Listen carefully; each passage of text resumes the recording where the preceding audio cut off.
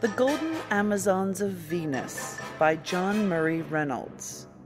From Planet Stories, Winter 1939. As found on Project Gutenberg.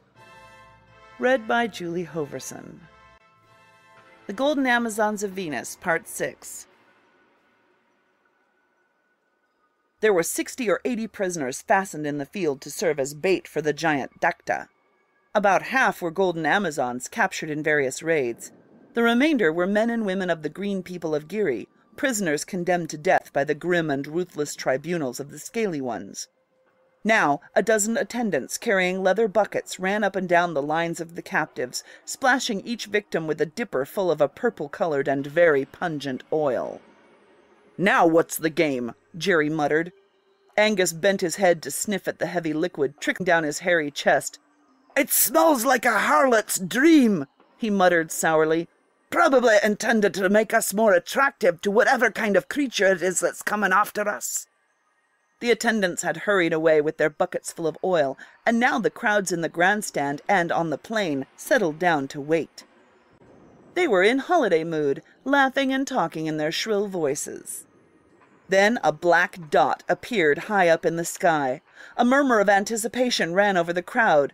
The Dacta came plummeting earthward as its super-keen senses saw and smelled the attractive bait waiting below.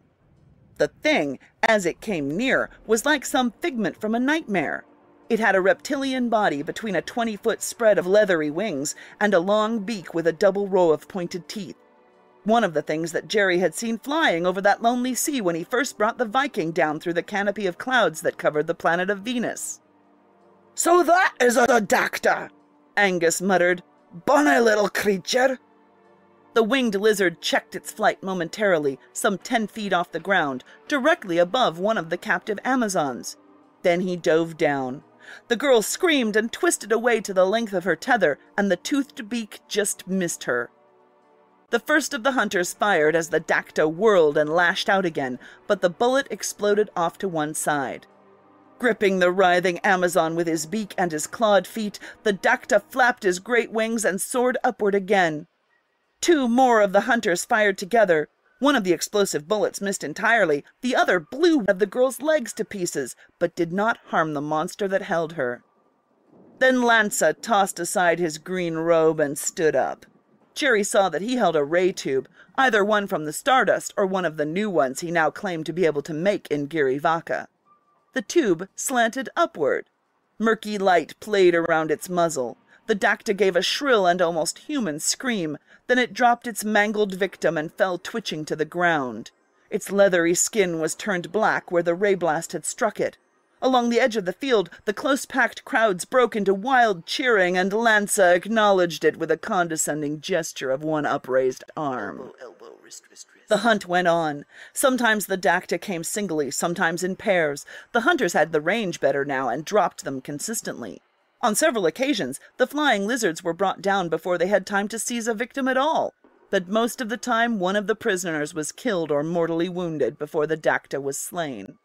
A green man tethered to the stake next beyond Closana had been ripped about the throat by the raking teeth of a Dacta's bill and was breathing with a sort of gurgling moan as he bled to death. So far, that was the nearest that one of the flying lizards had come to Jerry and his 2 companions. And then Jerry saw the thing for which he had been watching. There was a streak of fire along the eastern horizon, the blast of speeding rocket tubes. A cigar-shaped hull of gleaming blue and silver came streaking across the saffron sky with a trail of smoke behind it. The Viking had come. A swelling uproar came from the crowds, which began to mill about in confusion. Lanza had risen to his feet and was peering upward with one hand raised to shade his eyes. Yellow flames played about the Viking's bow as the reverse rockets checked her momentum. A pair of swooping Dacta veered away from her, then dropped down toward the bait tethered below. One of them was headed straight for Angus McTavish. Instantly, one of the forward ray guns on the spaceship glowed to life, and the winged lizard crumpled in mid-flight. Jerry knew then that someone on board had been looking down through the powerful viewing glasses and had recognized him and Angus. He shouted hoarsely, knowing he would not be heard, but unable to keep silent. Drums were throbbing a swift alarm, and the milling crowds were in wild confusion. Companies of the scaly warriors were firing by volley, but the explosive bullets only flashed harmlessly against the Vikings' duralite hull.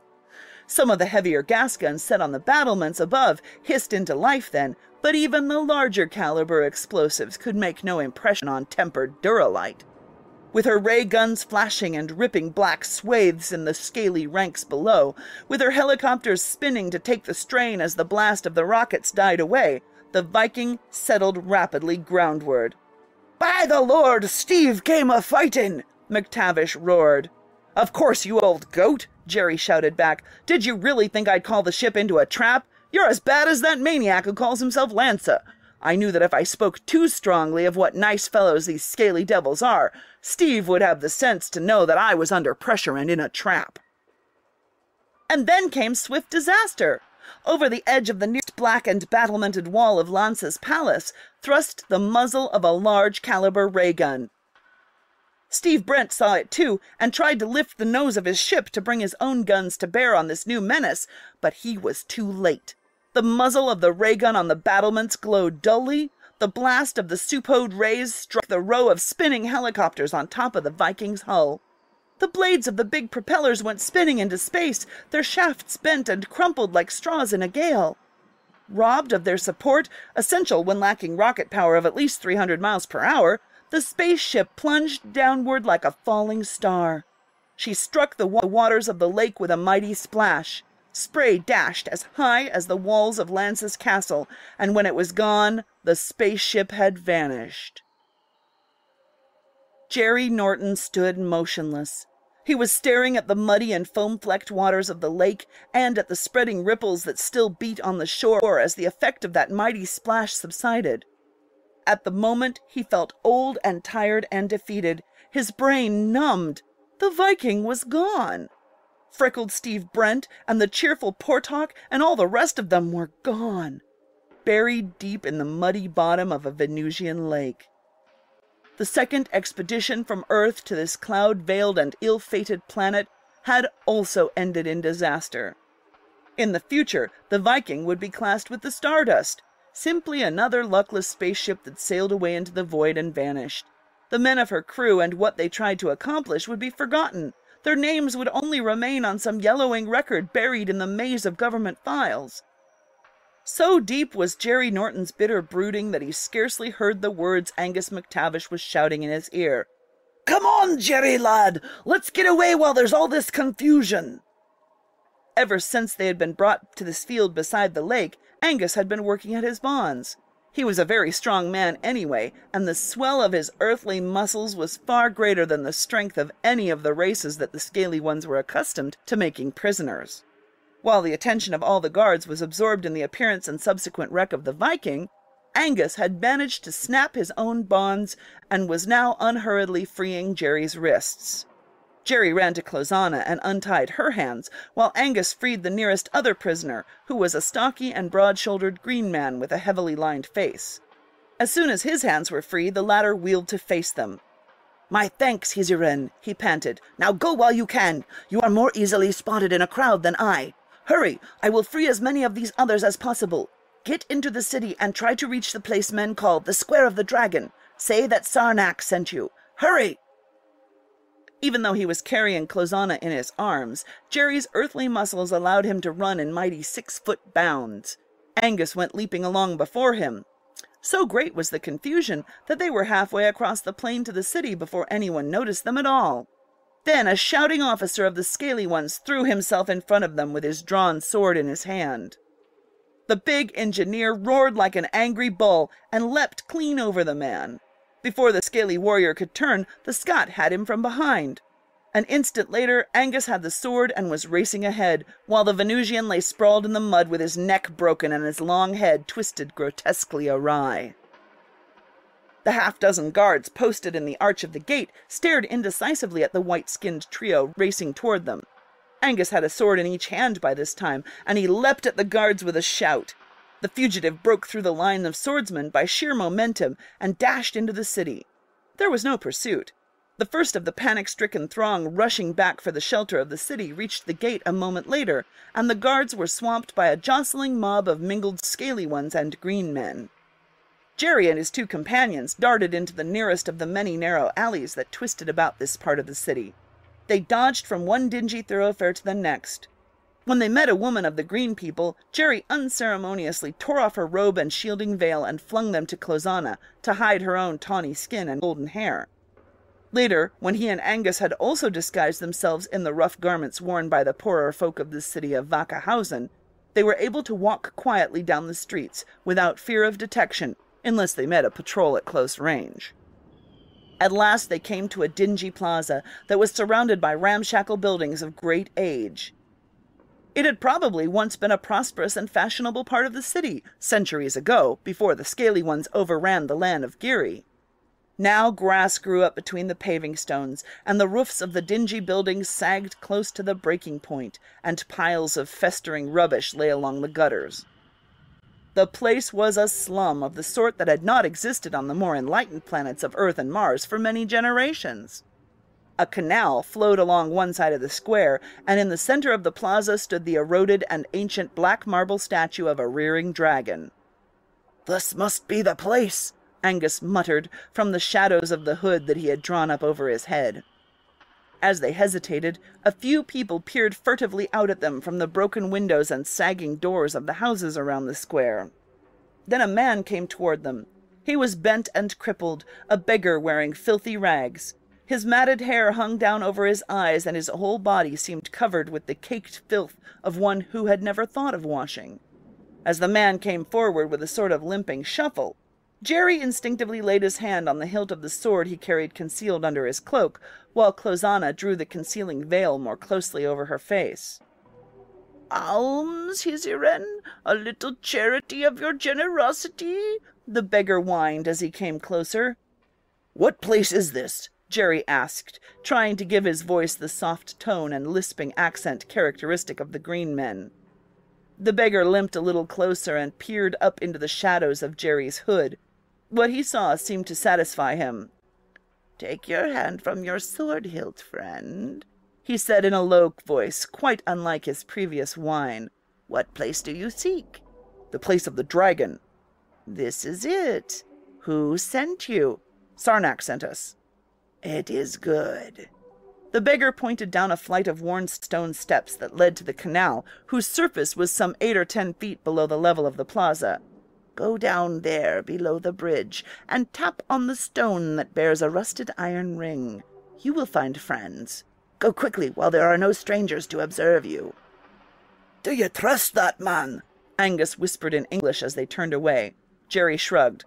"We've got to. It's our only chance. We're too easy to recognize in spite of these clothes to stay free in this city for long." The black waters of the canal flowed sluggishly along between slimy stone walls. Refuse drifted on the surface. The water itself had a foul and penetrating odor. Jerry walked down the steps, and then along the walk that stretched beside the water at one edge of the canal, until he was under an arch that served as a bridge to support the street above. The arch was wide enough so that they were now completely hidden from the view of anyone in the plaza above. On one of the stones of the arch, at about the height of his shoulder, Jerry saw a rusted iron ring. He tapped on that stone with the hilt of his sword. He heard a faint click, and though there was no visible change in the surface of the pitted stone wall before him, he heard a whispered question. "Who knocks?" "Friends," Jerry replied. "Who sent you?" "Sarnak sent us." There was a low metallic jingle. A section of the wall about the height of a man and some 3 feet wide swung quietly inward. As soon as the 3 of them had stepped through the opening into a small room that was built in the interior of the arch, the door swung shut behind them. There were 6 men in this low-roofed and stone-walled chamber. All were of the green people, dressed as ragged beggars, but with the bearing and appearance of warriors. Drawn steel gleamed in their hands. Their faces were heavy with suspicion.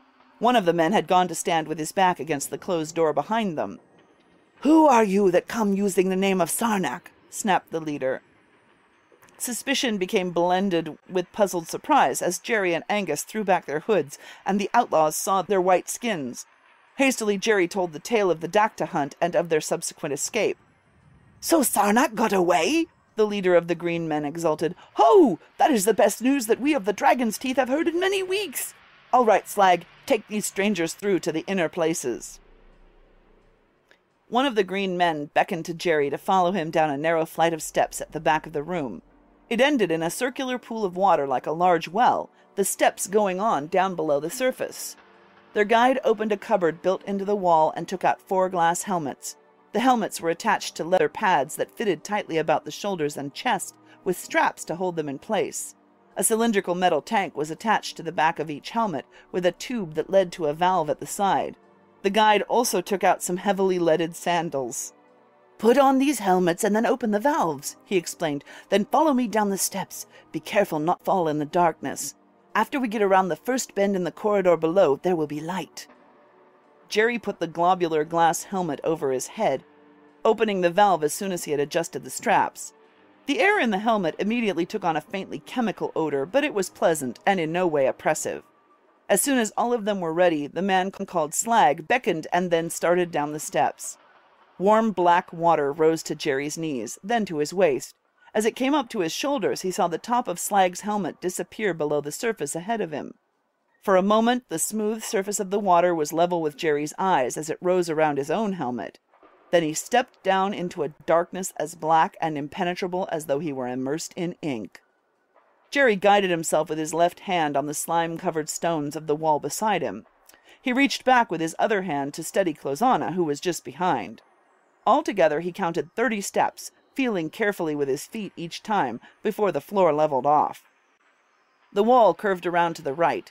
Jerry followed it, rounded a bend, and was no longer in darkness. They stood in a straight passage that was lined with blocks of polished stone. Metal plates, set in the ceiling at regular intervals, glowed with a greenish-yellow light that was nearly as bright as the cloudy Venusian daylight. The place was completely filled with water. It was an eerie sensation. Slag was standing a few feet ahead, grinning at them through the glass of his helmet, but now he turned and walked slowly down the corridor. Jerry followed him, bent well forward as he walked, forcing himself ahead against the resistance of the water. All their movements were sluggish and slow, but the heavily leaded sandals held them down and gave their feet purchase. Small fishes swam past them along the passage, their round eyes peering in through the helmet glasses as they passed. Clumps of colored seaweed grew out from the walls and ceiling, their long streamers waving gently in the slow currents set up by the passage of the men. In spite of the brightness of the light from the ceiling plates, the effect of the water made it difficult to see far down the passage ahead. The outlines of Slag were clear enough as he plodded along directly ahead of Jerry, but everything beyond him was a little blurred and uncertain. It was like living in a mirage. At last they came to a point where the passage branched. Here they passed a sentry who wore a glass helmet and a tight-fitting green rubber uniform. On his chest was the insignia of a rampant black dragon. He was armed with a very thin, almost needle-like sword whose point was razor-keen. Jerry realized the reason for that peculiarly designed weapon when the sentry swung his sword upward to salute their guide. The blade was so thin that it offered little resistance to the water, and its power of being quickly wielded made it a far more effective weapon underwater than a heavier sword would have been. They passed more branching passages and more rubber-clad sentries who stared at them curiously as they went by. There was a whole network of corridors in this underwater world. At last, Slag opened a metal door at the end of the particular passage he had followed, and they all crowded into a small room. Slag closed the door and dogged it, then tapped on a glass panel across the room. A silvery flood of air bubbles came pouring out of the end of a pipe that protruded through the wall. At the same time, Jerry heard the thud of heavy pumps starting to suck water through gratings at the base of the wall. The water level dropped rapidly. When it was down to their waists, Slag took off his helmet and slipped the leaded sandals from his feet. He motioned the others to do the same. "We are about to enter the hidden realm of Lurala, the home of the dragon's teeth," he said. "If you can prove your right to be here, you will be welcome. Otherwise, you will go back into one of these waterlocks, without any helmets on." He grinned cheerfully.